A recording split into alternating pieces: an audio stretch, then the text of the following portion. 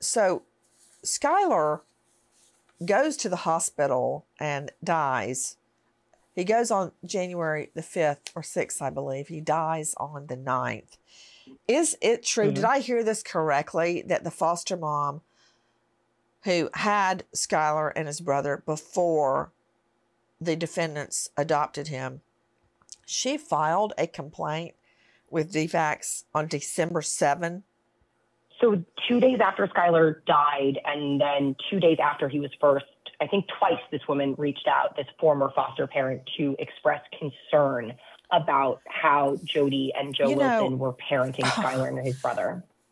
You know, Kirk Nurmi, sometimes I just want to put dynamite under DFACS and blow the whole thing up. She first reported about exorcisms, which you heard Dr. Bob Larson explaining, about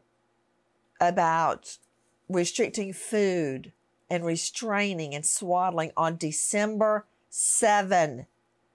The boy went into convulsions on Jan 6. He died a few days later in the hospital.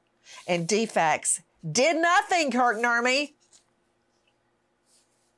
Yeah, and that's really where the problem lies, because this whole tragedy would have been preventable no matter what we dressed it up as alternative therapy, the food deprivation, the movement restriction, all these supports and straps and braces that were readily found when they went into the home could easily have been found if there was an intervention beforehand.